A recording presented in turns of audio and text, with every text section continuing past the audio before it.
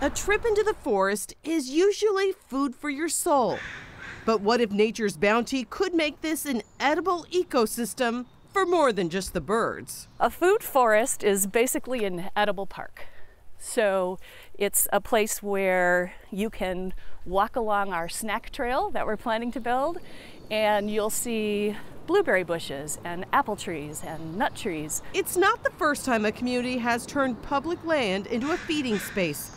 But with plans to utilize a large portion of the nearly 14 acres, it's expected to be the biggest in the country. It can be a living classroom where people can come and learn how to grow their own food and go back home and practice sustainable agriculture.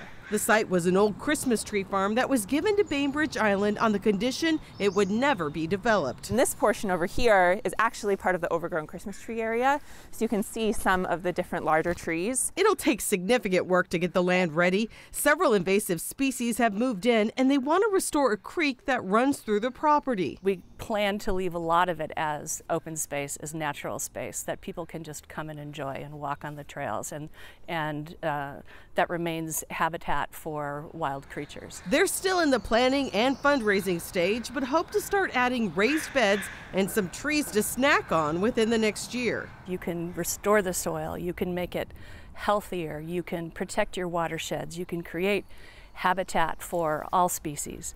And so we hope that the food forest can be a replicable model that other communities can look at and utilize themselves. It will all be free for anyone to enjoy and take home, meaning a walk through the park could now feed both your soul and your stomach. Amy Moreno, King 5 News. That is a really cool idea. The new site is being managed by the groups Friends of the Farms and Bainbridge Prepares. They say that having more food growing on the island could help if there's ever a natural disaster.